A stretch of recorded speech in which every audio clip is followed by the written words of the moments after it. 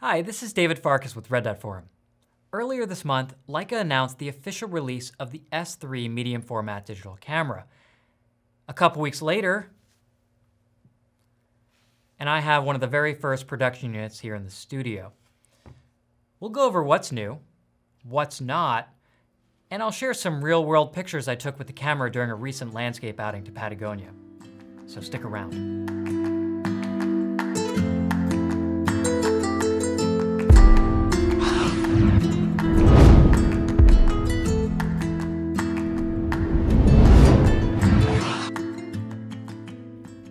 Leica first teased the S3 back at Patagonia in 2018. You can check out my coverage of the event on Red Dot Forum. I'll leave links in the description below. Now, following the announcement, I was able to handle a working prototype, and I had a great conversation with the S System product manager, Tony Felsner. Again, all that's on Red Dot Forum. Many months later, I finally had the opportunity to take a pre-production unit to Patagonia, where I put the camera to use in the field. And while the hardware and the firmware weren't yet in their final versions, the results were outstanding nonetheless. But before we get into that, let's do a quick recap on the Leica S System so you have an idea where the S3 fits in. Now, back in 2008, on the eve of a different Patagonia show, Leica unveiled the S2 and a new series of S lenses. This was the first medium format camera from Leica ever. They had never made a medium format camera before, only 35mm and smaller. Now, it was also the world's first medium format camera built from the ground up as a digital camera. See, up until that point, other companies were bolting digital backs on their legacy film camera bodies. This made them modular, yes, but also bulkier and definitely not weather sealed, which is a problem for a landscape photographer like me. The older cameras also had somewhat slow autofocus, middling frame rates, weird dual battery situations, and laggy interfaces. The Leica S2, by comparison, was revolutionary at the time, offering up 37.5 megapixels of resolution on a sensor 60% larger than full frame, with weather sealing, faster shot-to-shot times, quick and accurate autofocus, excellent battery life, a responsive interface, and a stunningly clear optical viewfinder, all in an ergonomic and balanced body that wasn't much larger than a full-frame DSLR. Now, I was lucky enough to be one of the first to test the S2 in Germany back in the summer of 2009. And really, from then on, I was hooked. Hooked on the image quality, hooked on the amazing lenses. I even took the S2 on family beach vacations. Look, it wasn't perfect, and the lens lineup rolled out slower than many would have liked, myself included, but man, that was a great camera. Then the S2 got a bit of an update in 2012, when it was replaced with the S-Type 006. Just so you understand the type numbers, this was around the time Leica decided to ditch generation numbers like M8, M9, and opted instead for the type system, M-Type 240. They've since gone back to a more conventional naming scheme, hence the M10, the SL2, the Q2, and now the S3. Okay, back to the S. The S006 kept the same sensor, but featured many improvements under the hood. They had increased buffer memory, expanded ISO range, a better LCD, and built-in GPS, to name a few. But the really big update would come 2 years later in 2014, when Leica announced the S-Type 007. Now, with that move to a CMOS sensor and a more powerful Maestro 2 image processor, the 007 offered live view, Wi-Fi, 4K video, an incredible 15 stops of dynamic range, along with excellent low light ability, and up to 3.5 frames per second frame rate. Again, I had the privilege of testing the camera before its release, taking it on an epic 10-day solo photo adventure to Iceland, where I lived out of a Land Rover.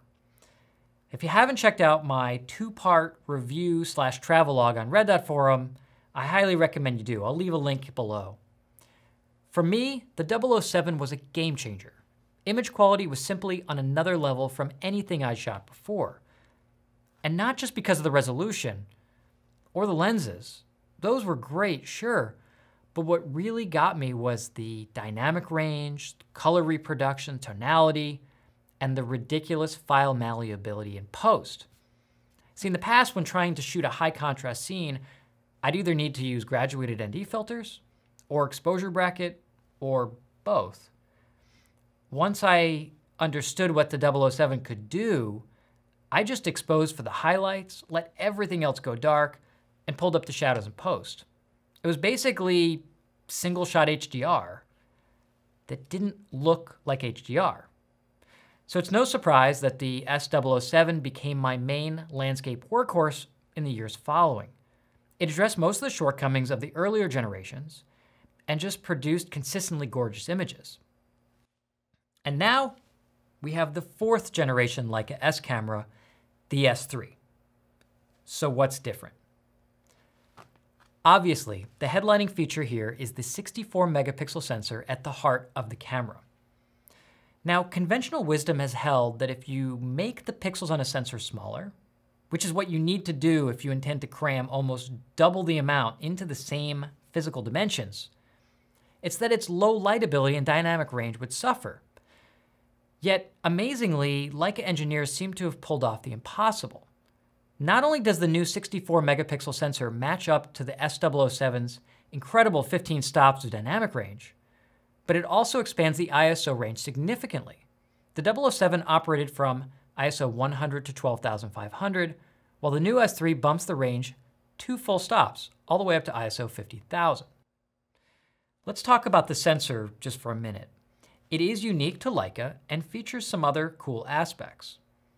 They have a newly formulated color filter array, or CFA, where they finely tuned and formulated the red channel specifically to more faithfully reproduce skin tones, as well as performing better for commercial photography applications where those cherry apple reds just wreak havoc on digital sensors.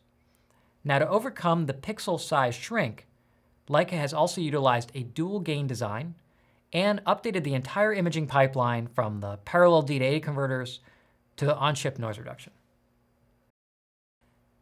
And because of that, the S3 gets a welcome benefit from that new low noise and low heat sensor. Instead of being capped to just 60 or 125 second exposure at base ISO, as we did on previous generations, the S3 can now shoot exposures up to 8 minutes long. This has been one of the most frequently requested updates to the S system since the beginning, especially for landscape and architectural photographers. So it's really nice to see that here. It took a while, but we've got it.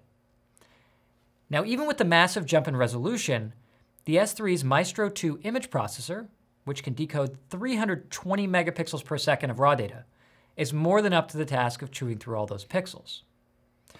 With the rapid readout sensor, along with the speedy Maestro processor, the S3 can shoot up to 3 frames per second at full resolution, which is just half a frame slower than the previous 007 with about half the resolution. Like previous S cameras, images can be recorded to either SD or CF cards, or both at the same time. There's a slot for each right here behind the card-mounted door. Now, along with the sensor's still imaging capability are some updated video chops as well. We now get the option to shoot Cine 4K utilizing the entire 45mm width of the medium format sensor. This is a big change from the S007's Super 35 crop mode for 4K recording, and the results should be pretty sweet for those that put it to use. You also get HDMI out, but it's only going to support full HD for use with an external monitor, not full 4K. Honestly, this is a little disappointing, but the internal recording does seem to be far improved with bit rates up to 430 megabits per second in 10-bit 422. So there's a little bit of a silver lining there. All right, now as far as what hasn't changed, well, most everything else. Now that might sound a bit anticlimactic in an age of constant upgrades and feature additions, but keep in mind the S007 was no slouch. Barring a move to a completely new mirrorless design, most S owners have been extremely satisfied with the elegant simplicity of the camera. And based on feedback and conversations that I've had, most S users were focused on image quality improvements for the next generation. And this is where Leica has directed all their efforts. They focused on the sensor and the image quality, and they left everything alone that just works. And in case you're new to the S system, let's go through a few of the things the S3 inherits from previous generations. First off, coming into a mature ecosystem, the S3 can take advantage of the full range of impressive S optics. We've got 10 lenses, 6 in CS variants, a full range from 24 to 180 millimeters. So from the distortion-free ultra-wide-angle Super Elmar S 24-35, which is equivalent to an 18 millimeter, to the buttery smooth Bokeh Machine Summicron S 100mm f2, the entire lineup is truly amazing and fully equipped to take advantage of the new 64 megapixel sensor. Because remember, they engineered it from the start for digital. Now, just like the S cameras before it, the Leica S3 has 36 gasketed seals and is virtually impervious to foul weather. I've personally shot in some of the most harsh conditions around the world during my many years of photographing with the S system, and not once has a camera failed on me. Not due to rain, hail, snow, or even the errant rogue wave washing over the entire camera. Yes, because that actually happened to me a while back photographing at the famous ice beach in Iceland. Other photographers who were drier than I was stood on the beach and watched in horror as a wave just washed right over the camera. But the S, it's built like a tank. It just shook it off like it was nothing. I didn't do anything special other than rinse off the camera with bottled water after the shoot. And that was it. And the camera was totally fine for the rest of the trip, which went on for days. Okay, so the S3 remains as a traditional DSLR design, meaning you got a mirror and an optical viewfinder, which is one of the best I've ever used. Bright, large, crystal clear. Okay, this viewfinder is an awesome experience. And while Leica may go mirrorless with future S cameras, there are many who are glad to see the optical finder live on. You can still use the same batteries, which each last for over 1,000 shots, as well as attach existing quick release plates and L brackets. Now, unlike the SL2, Q2, M10, and CL, the operational concept and user interface remains unchanged. So we've still got the 4-quadrant soft buttons surrounding the rear LCD. And this is actually something a lot of S users fought passionately with Leica to keep. Some were even disappointed that Leica chose to change this on the SL2, since the original SL, the 601, matched up to the S like a baby S. So it's kind of a push here. Some are gonna welcome this and others might want the newer style. But rest assured, the original design is extremely quick to work with in the field. So other than the lack of consistency of design, you're not really giving anything up. The other thing, Leica pioneered a dual shutter system to allow photographers the option to use focal plane shutter in the camera up to a 4,000th of a second, if they want to shoot wide open in daylight, or to simply flip a switch and enable the lens-mounted central shutter for high-speed flash sync up to 1/1000th of a second, although this only works with CS lenses. The dual functionality is extremely valuable for on-location fashion and commercial shoots, especially if they're using battery-powered strobes. Now, don't worry, if you don't know why you might need such a fast flash sync, you probably don't. Again, I've got an article all about this on Red Dot Forum, so check out the link below. Another thing, while the GPS was removed from the SL2 from the SL, the S3 retains its built-in GPS receiver, which is concealed under the black plastic piece here on the top plate. This is a great feature for landscape and travel photographers alike. I was sad to see it go from the SL2, and I'm certainly pleased that Leica has decided to keep it for the S3. You know, even though I use the camera outside, the S3 is equally at home in the studio as it is in the field. It's got high-speed USB 3.0 tethering with a secure LEMO cable. You can connect directly into Photoshop Lightroom Classic, or use the Leica Image Shuttle for tethered shooting into Capture One, and you get full camera control, along with a high-res live view image on the screen. Or, if you don't want to shoot tethered, you can use the S3's built-in 802.11n Wi-Fi, connect to an iPhone or an Android device using the Leica Photos 2.0 app. And if you spring an extra $50, you can get the Pro version, and you'll get native full screen viewing on an iPad Pro, along with a direct connection to Lightroom Mobile right from the app. It's pretty nice because you're going to get nice fluid live view composition. You could shoot remotely, or maybe you just want to review and edit without the need to bring a laptop along. But be aware, these are monstrously large files, and sending over Wi-Fi isn't going to be quick and probably not that pleasant if you're impatient like me. Now, as I mentioned at the start of the video, I had the opportunity to take the S3 with me on a photo trip to Patagonia. And I think the best part of the experience is that it didn't feel different at all. Now, that might sound like a weird way to describe a new product, but it meant that I didn't have to think about it. I didn't try to have to reach an understanding with the camera because we already knew each other. Everything was familiar. There was no learning curve.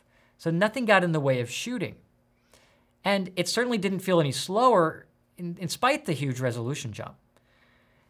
But the files, yeah, they were different and oh so nice.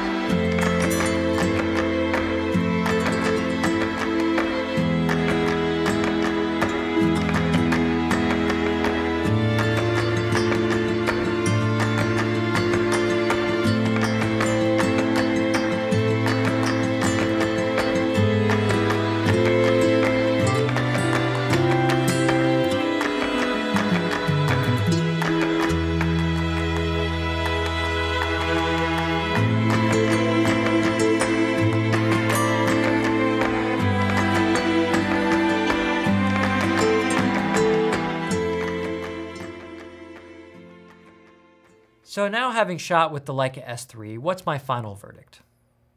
Well, I'd say this. Leica's done an incredible job of taking one of my all-time favorite cameras for landscape photography, the S-Type 007, and offering a meaningful and significant upgrade where it counts, which is image quality. Somehow, they have managed to fit in almost double the amount of resolution without sacrificing that 15 stops of dynamic range, and at the same time offering 1 to 2 more stops of high ISO capability. They've added in full frame, medium format Cine 4K recording, along with finally giving us long exposures up to 8 minutes, but without veering away from what makes the S a great camera. It's a no-nonsense, rugged workhorse. And that's what I've always loved about it. It feels great in the hand. It balances beautifully. There's just nothing like it. And of course, the images that I get back, they've taken this new technology, this new sensor, but the images are unmistakably S. They have that color, that nuance, that tonality. And of course, that malleability in post, where I still can work those files like nothing else. And so for me, I think that the S3 is the natural evolution. We've got the 4th generation S camera. They didn't have to reinvent what the S camera was. They just had to make it better. And I think they have. They've kept that heart and soul and feel of the S, and just offered this massive jump in image quality. Look, the camera's not for everyone, and I'm not just talking about the price. Sure, it's expensive, but what you're getting is the absolute pinnacle of image quality available in Leica, which is saying something because Leica is known for image quality. It doesn't have all the features that something like the SL2 or the Q2 does, but there is something special about the files and the images that this camera produces. Certainly nothing to take away from the SL2. I think it's a fantastic camera, and I've been using it a lot lately. But there is something that brings me back to the S that I think is special and unique. I really love the feel of shooting this camera. I like the experience. I like how connected it makes me to the subject matter. So in that regard, I think the S3 is a successful attempt by Leica.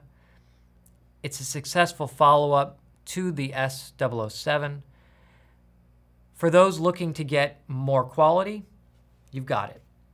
I think the S007 still remains an amazing camera. And with the advent of the S3 on the market, I think there's going to be some great deals on used 007s that people should take advantage of to get into the system. And this certainly gives them a point to get towards. Initial deliveries of the Leica S3 have just started. Pricing is set at $18,995 for the body only, which, while expensive, is actually a little bit less than the previous generations of the Leica S, especially considering the recent price increase due to the new tariffs. If you're interested in ordering the Leica S3, you can do so at Leica Store Miami by clicking here or in the description below. Thanks for watching. Hit that like button if you found the video helpful. If you want to see more videos like this in the future, subscribe to the channel and click that notification bell so you know when we post new content. As always, you can head to red.forum.com for the latest Leica news, reviews, technical articles, and more, like 10 years worth of S content. Go check it out. Until then, we'll see you in the next video.